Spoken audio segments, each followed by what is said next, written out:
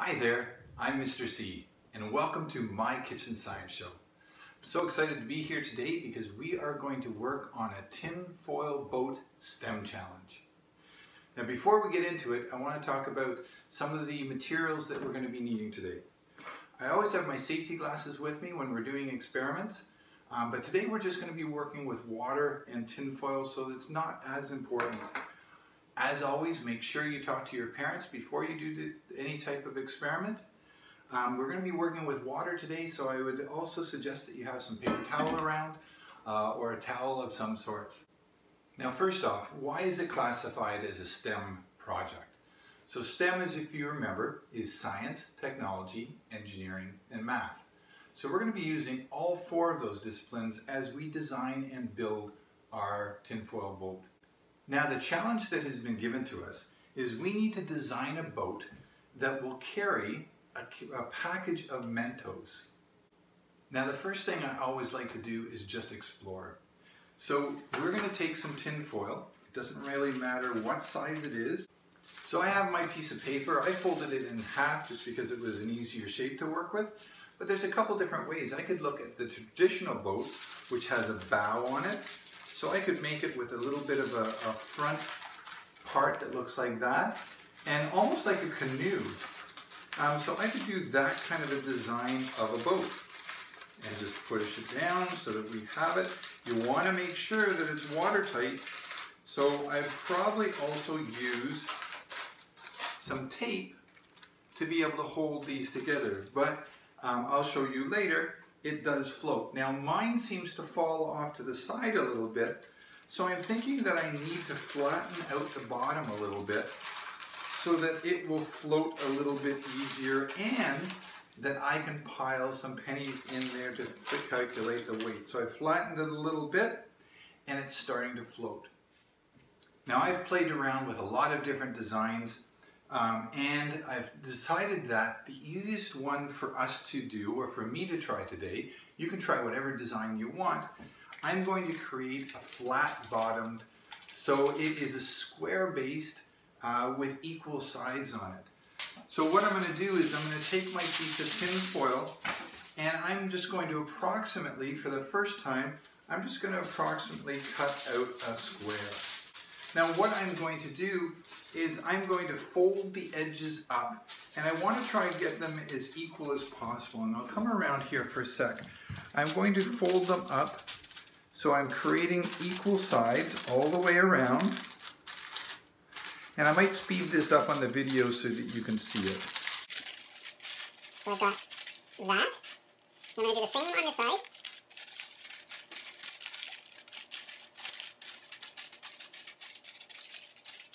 And then I'm going to fold these in.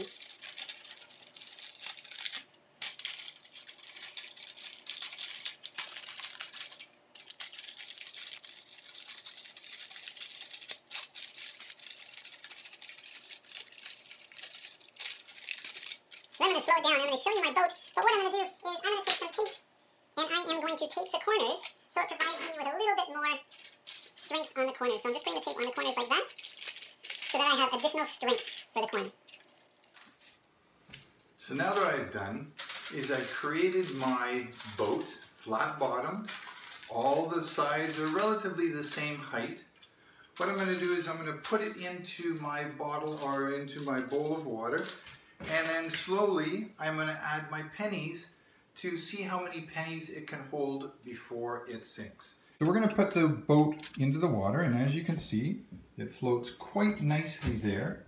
And what I'm going to do now is I'm going to start adding my pennies and seeing how many pennies it takes before the boat actually sinks. So here is what I've discovered, and you can see here that it's starting to go down a little bit. I've got 43 pennies in right now. This is actually probably my third attempt. At first, and when I was putting them in, I was putting the pennies into the middle, and it was sinking down because the tin foil isn't very strong. So this time, or one of these times, I put them more on the outside. So I'm at 43, 44, 45, 46, 47, 48, 49, and again keeping them on the outside so it gives it strength. 50, 51, 52, 53, and 53, you see it just fell down in. So I performed that experiment about 3 times, and the average amount of pennies that I got into the boat before it sank was about 54. So sometimes it was 55, 53, but then 54 seemed to be the average. So we're going to use that for our calculations. So here comes the math. Now we're going to take a look at the measurements of our boat. So we're going to calculate or measure the length of it, the width, and then the height of the sides. So here's where our trusty calculator comes in. We said that our length was 8.5 centimeters, our width was 8.5 centimeters, and our height of the walls was 2.5 centimeters. So we've got 8.5 times 8.5 times 2.5. Well, that's a little bit messy there. So let's use the calculator to calculate that. And our total comes out to approximately 180. So we go 180, and that number is actually centimeters cubed. So the volume of our boat is 180 centimeters cubed. So now we have to calculate the weight of the pennies before the ship or before the boat actually sank. So I'm quite lucky. I've been collecting pennies for a while. So most of my pennies are actually from the 1960s. So we took a look on the internet, and the mass of a penny from that era is actually 3.24 grams, which is about a gram heavier than current pennies. So we had 54 pennies in the boat before it sank, which we would calculate the 54 times 3.24. And that comes out to, rounded up, 175 grams. So we're going to write that down. Equals 175 grams.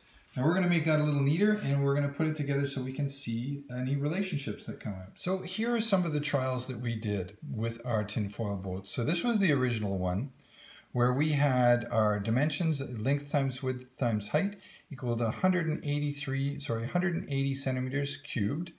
And our penny mass, the total mass, was 175 grams before it sank. Our second trial was a smaller boat, and it measured out at 98 cubic centimeters, and its penny mass it could hold was 94 grams. And in our third trial, it was a bigger boat, so 245 centimeters cubed, and it could hold 239 grams. And if we look at this relationship, we can determine a couple of things. One, the larger the boat, the more mass it could carry, and that sort of makes sense as we think of that. The other thing we noticed is that the volume of the boat and the mass of the pennies were very close in each situation. So when we are determining what size of boat to build, all we have to do is look at the mass of the cargo and then figure out the length times width times height that would match or be a little above the gram weight. So we're going to try that with the Mentos that we were given and see if we can calculate out what size of a boat we would need from these discoveries we've made. So here's what we found out. If you look right on the package, it says 4 rolls, 4 times 37 grams equal 148 grams. So if we're just looking at one roll of Mentos, that is 37 grams. So if we were to use the findings that we had before, we need to build a boat. I'm going to try to write this above it. We need to have a boat with a volume that has to be a little bit over 37 grams. So we're going to go 45 centimeters cubed. So remember, volume equals length times width times height, and that has to equal 45 for our experiment. So we're going to come back and we're going to take a look at some of the design options that we use. So I corrected that. If we're calculating volume, obviously it's centimeters cubed. So we've got the measurements. We know the Mentos tube is 15 centimeters long and needs to be 2.5 centimeters wide just to hold it. So times height has to equal the 45 centimeters cubed at least. So we broke that down. 15 times 2.5 is 37.5 times the height has to equal that. So what height of the sides of the boat do we need? Well, if we just did guess and check, we could go, let's say the sides are 1 centimeter. So we'd go 37.5 times 1 equals 37.5. So that's too small. So what about if we went 37.5 times 1.5? And I did that calculation. And if we did 37.5 times the height of the sides at 1.5 centimeters, that will come out to about 56 centimeters cubed.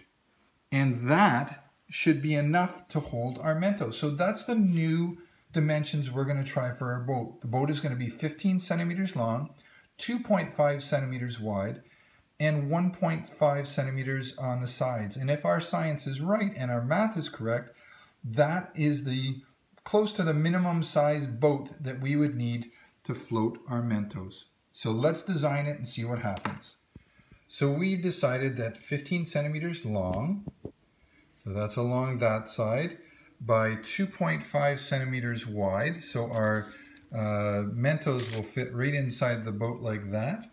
And then we calculated that we needed our sides to be 1.5 centimeters. So that's the prototype. I'll be able to fold that and then we'll be able to do a trial run. So here's what we've got. You can still see the lines inside that we did for the dimensions, but we folded it on those lines. So we have created our prototype boat. And again, what we were trying to do is what's the minimum size of boat that we could design to float our Mentos. And you can see the Mentos fit right inside of there. So here's what's going to happen. We're going to try to put this in, but my concern is it's going to roll off to the side and sink anyways. But let's try it. We're going to put this in here.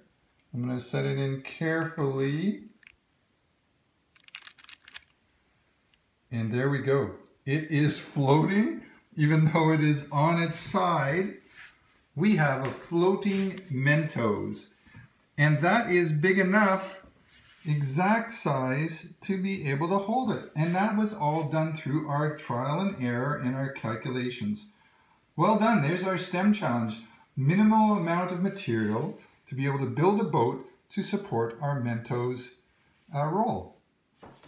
So that was exciting for me. We were able to start with our own design of a boat, do the calculations of its volume, and then calculate how much weight in terms of mass that it could hold. And again, I used pennies for mine, but you could use whatever you needed to be able to add slowly into it. Then we were able to come up with a calculation, the math behind the science, where we found out that the volume of the boat matched pretty close to the actual mass that it could hold. So then we found out that our Mentos was 45 grams, sorry, 37 grams, and we designed a boat just big enough to hold it. And it's still floating down here, and I'm going to pull it out. So that's our design that we came up with. So my next question would be, we used water. That's what we have in this bowl here. What about if we used milk? What about if we used oil? What about if we used some type of other liquid? Would that change the design of the boat? Would it have to be bigger? Would it have to be smaller? That would be a great follow-up, something that we could do as an extension and have more fun with floating tin foils. I hope you enjoyed our STEM challenge today. We're hopefully going to be adding a few more STEM challenges as the days go by from some of our teacher candidates. And come back and check My Kitchen Science Show often to see what new exciting things we're doing in the kitchen. Thanks so much. Please subscribe and like, and we'll see you later.